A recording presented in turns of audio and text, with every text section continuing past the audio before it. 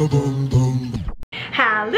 It's Lolly! Welcome back to my channel. So for today's video, it's going to be swatches and thoughts about Avon's Perfectly Matte Lipstick line. I got 5 lipsticks from the collection. Ngayong buwan, September 1 to September 30, you can purchase it for 399 pesos, and then the next lipstick that you're going to buy is only 1 peso. Kapag may nagustuhan kayong shade dito sa papakita ko, and if you know somebody who is selling Avon products, go check the brochure, and they have 20 different shades in this line.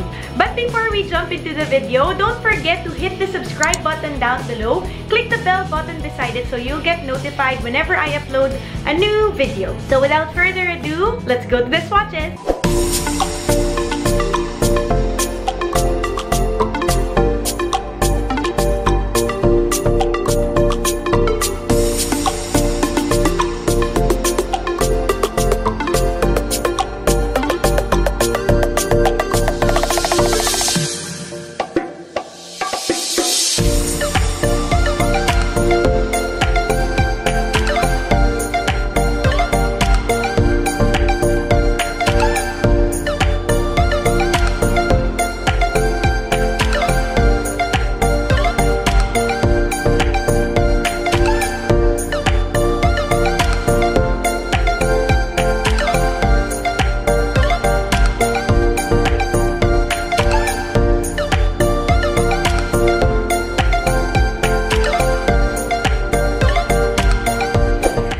So just a little bit of a first impression for these lipsticks. Wild Cherry kasi matagal ko na siya nagagamit. I think that the new shades have a different formula than before. So siguro yung Wild Cherry nila ngayon, mas okay na siya kasi nga kanina parang mahirap siyang i-glide sa lips, but the rest is the rest are very smooth and it's easy to apply. It's just that yung light shade, like yung Avon Perfection, mahirap siyang i-apply lalo na kapag wet yung lips.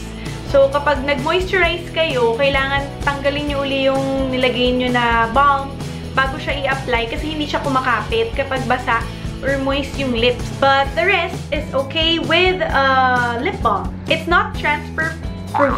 Ano ba? It's not transfer proof. Ayan meron siyang transfer. But what I like about this one is it's long-lasting, and yung pagkamat niya, hindi siya drying.